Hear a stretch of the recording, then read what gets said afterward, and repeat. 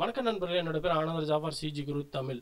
இன்னைக்கு நம்ம பிளெண்டர்ல multiple camera use பண்ணி எப்படி டிஃபரெண்ட் ஷாட் செட் பண்றது அப்படின்னு சொல்லி பார்க்க போறோம்.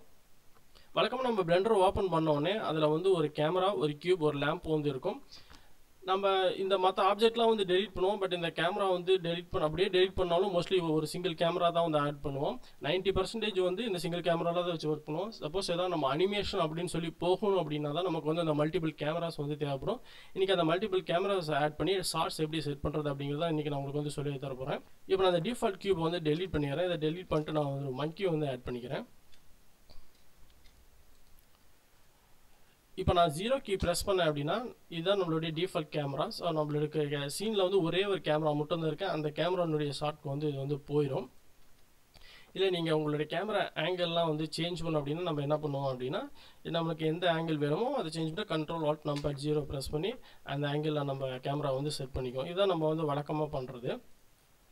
இப்போ நான் என்ன பண்ண போகிறேன் அப்படின்னா, இந்த சீனில் வந்து நான் புதுசாக வந்து இன்னொரு கேமரா வந்து ஆட் பண்ண போகிறேன். அந்த கேமரா நான் வந்து இங்கே வச்சுக்கிறேன். இப்போ நீங்கள் இந்த ரெண்டு கேமராவுக்கும் நீங்கள் வந்து ஒரு டிஃப்ரென்ஸ் வந்து நோட் பண்ணியிருக்கலாம். இப்போ நான் செலக்ட் பண்ணியிருக்கக்கூடிய இந்த கேமரா வந்து ஒரு வயர் ஃப்ரேம் மோடில் இருக்கிற மாதிரி இருக்குது. ஆனால் இந்த கேமரா பார்த்தீங்க அப்படின்னா இந்த ட்ரையாங்கிள் பார்த்தீங்கன்னா வந்து சாலிடாக இருக்குது. அதாவது அந்த வயர் ஃப்ரேம் இல்லாமல் அது வந்து எல்லாமே ஃபில் ஆகிருக்கு. அப்படின்னா என்ன அர்த்தம் அப்படின்னா, இதுதான் வந்து இந்த சீனில் வந்து ஆக்டிவ் கேமரா அப்படின்னு சொல்லி அர்த்தம். நம்ம சீனில் ரெண்டு கேமரா இருந்தாலும் இது வந்து ஆக்டிவ் கேமரா வந்து கிடையாது. இதுதான் இப்போதைக்கு வந்து நமக்கு வந்து ஆக்டிவ் கேமரா. இதை நம்ம எப்படி ஆக்டிவ் கேமராவுக்கு மாற்றுறது அப்படின்னா, கண்ட்ரோல் கீ ப்ரெஸ் பண்ணிட்டு 0 கீ ப்ரெஸ் பண்ணினா இது வந்து ஆக்டிவ் கேமராவுக்கு வந்து மாறிடும்.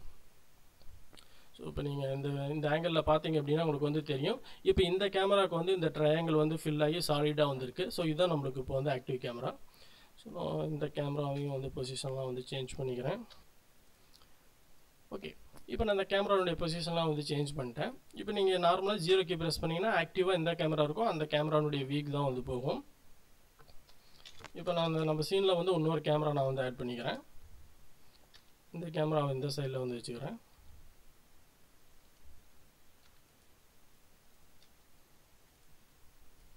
ஓகே, இப்போ நான் டிஃப்ரெண்ட் கேமராலாம் நான் வந்து செட் பண்ணிட்டேன். ஆக்சுவலாக அது வந்து நார்மலாக கேமராவை ஆட் பண்ணுறது, அதை மூவ் பண்ணுறதுலாம் உங்களுக்கு வந்து தெரியும்னு நினைக்கிறேன். அதெல்லாம் வந்து பேசிக் தான்.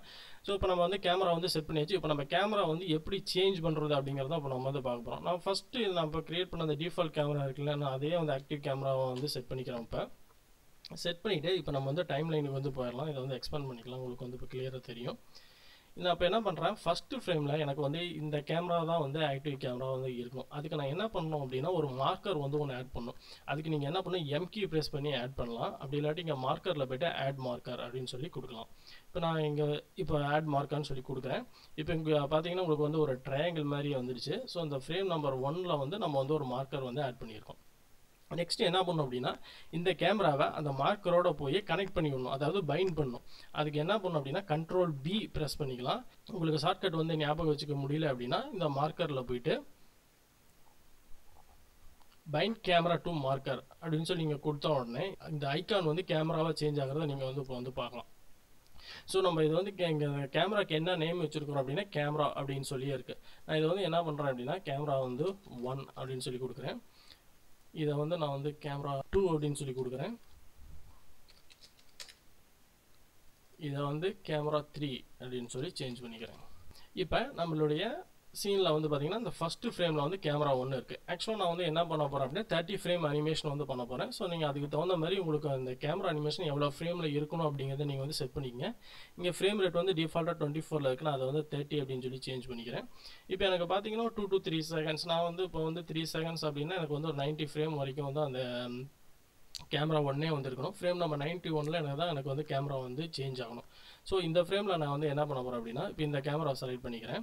செலக்ட் பண்ணிட்டு கண்ட்ரோல் 0 கொடுத்தேன் அப்படின்னா ஏன்னா இது வந்து இப்போ ஆக்டிவ் கேமரா எனக்கு வந்து சேஞ்ச் ஆயிரும். ஸோ நீங்கள் இந்த கேமராவுக்கு வந்து என்ன ஆக்டிவ் கேமரா இருக்கோ அதுதான் இங்கே வந்து பைண்ட் பண்ணும். ஓகே, இப்போ எம் கீ ப்ரெஸ் பண்ணி மார்க்கர் வந்து ஆட் பண்ணிக்கிறேன். ஸோ கண்ட்ரோல் பி கொடுத்த உடனே இந்த கேமரா வந்து இப்போ இதோட வந்து பைண்ட் ஆயிரும். இப்போ இங்கே பார்த்தீங்கன்னா கேமரா 2 அப்படின்னு சொல்லி காமிக்குது. நெக்ஸ்ட் வந்து கேமரா 3க்கு வந்து நம்ம வந்து சேஞ்ச் பண்ணோம். ஸோ இப்போ நமக்கு நெக்ஸ்ட் எவ்வளோ தூரம் அனிமேஷன் வந்து ப்ளே ஆகணும் அப்படின்னு சொல்லிட்டு நீங்கள் அதை செட் பண்ணிட்டு, ஸோ நான் ஃப்ரேம் வந்து நெக்ஸ்ட் வந்து 180ல் வந்து கேமரா 3க்கு நான் வந்து சேஞ்ச் பண்ண போகிறேன். ஸோ இந்த கேமரா செலக்ட் பண்ணிவிட்டு இங்கே வியூவில் போயிட்டு கூட கேமராவில் போயிட்டு ஆக்டிவ் கேமரா அப்படின்னு கூட கொடுத்துக்கலாம். நீங்கள் வந்து இந்த மார்க்கர் ஆட் பண்ணுறப்ப உங்களுடைய கர்சர் வந்து டைம்லைனில் வச்சுக்கோங்க, இல்லாட்டி வந்து ஒர்க் ஆகாது. இந்த டைம்லைனில் வச்சுட்டு எம்கே ப்ரெஸ் பண்ணிங்கன்னா அந்த மார்க்கர் வந்து ஆட் ஆயிரும். இந்த உங்களுடைய கர்சரை இந்த ட்ரையாங்கிள் மாதிரி இருக்குல்ல, இந்த இடத்துல கொண்டு போயிட்டு இப்போ வந்து கண்ட்ரோல் பி கொடுத்தீங்கன்னா அது வந்து பைண்ட் ஆகிடும். ஓகே, நம்ம 3 கேமரா வந்து பைண்ட் பண்ணியாச்சு. இப்போ இதுதான் நமக்கு வந்து ஆக்டிவ் கேமரா. ஓகே, இந்த கேமரா 3 தான் வந்து ஆக்டிவ் கேமரா இருக்குது. இப்போ நான் வந்து ஃப்ரேம் நம்பர் 1க்கு வந்து போயிடுறேன். இப்போ இந்த ஃப்ரேம் நம்பர் 1ல் இதுதான் வந்து ஆக்டிவ் கேமரா. ஃப்ரேம் நம்பர் 90ல் வந்து 91ல் வந்து இது ஆக்டிவ் கேமரா. ஃப்ரேம் நம்பர் 180ல் இது வந்து ஆக்டிவ் கேமரா. ஓகே, இப்போ நம்ம அனிமேஷன் வந்து ப்ளே பண்ணி பார்த்துடலாம். கேமரா வீக்கு 0க்கு போயிடுங்க. போயிட்டு ஸ்பேஸ் பார் ப்ரெஸ் பண்ணுங்கள். ஸோ உங்களுக்கு வந்து அனிமேஷன் வந்து ப்ளே ஆகும்.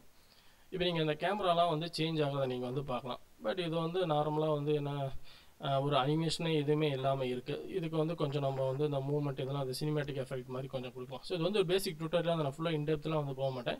ஜஸ்ட் உங்களுக்கு வந்து எப்படி அனிமேட் பண்ணுறது அப்படின்னு சொல்லி மட்டும் நான் சொல்லிடுறேன். ஸோ இந்த ஃபஸ்ட்டு கேமராவை செலக்ட் பண்ணிட்டு ஃப்ரேம் நம்பர் 1ல் இருக்கிறப்ப ஐக்கி ப்ரெஸ் பண்ணி லொக்கேஷன் கொடுத்துங்க. ரொட்டேஷன் எது நீங்கள் பண்ணிங்கனாலும் பண்ணிக்கங்க. இல்லை ஆட்டோமேட்டிக் கீ ஃப்ரேம் வேணும்னாலும் இந்த கீயை வந்து ப்ரெஸ் பண்ணிட்டீங்க அப்படின்னா ஆட்டோமேட்டிக்காக உங்களுக்கு வந்து கீ ஃப்ரேம் வந்து ஆட் ஆயிரும். நெக்ஸ்ட் நான் ஃப்ரேம் நம்பர் 91 வரைக்கும் இந்த அனிமேஷன் நான் வந்து வச்சுக்கிறேன்.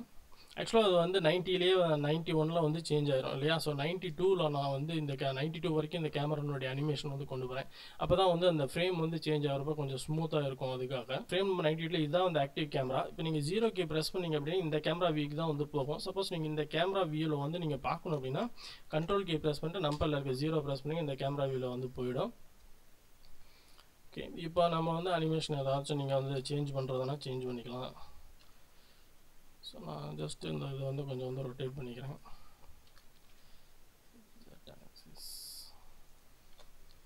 ஸோ வந்து கொஞ்சம் வந்து அப்படியே ஜூம் அவுட் வந்து பண்ணிக்கிறேன்.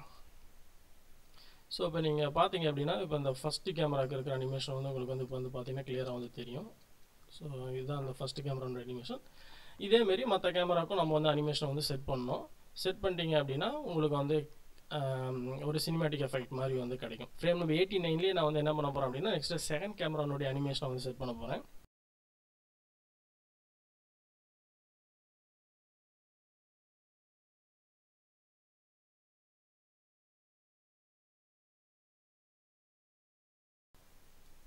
ஓகே, நெக்ஸ்ட் நம்ம வந்து தேர்ட் கேமரானுடைய அனிமேஷன் நான் வந்து செட் பண்ண போகிறேன்.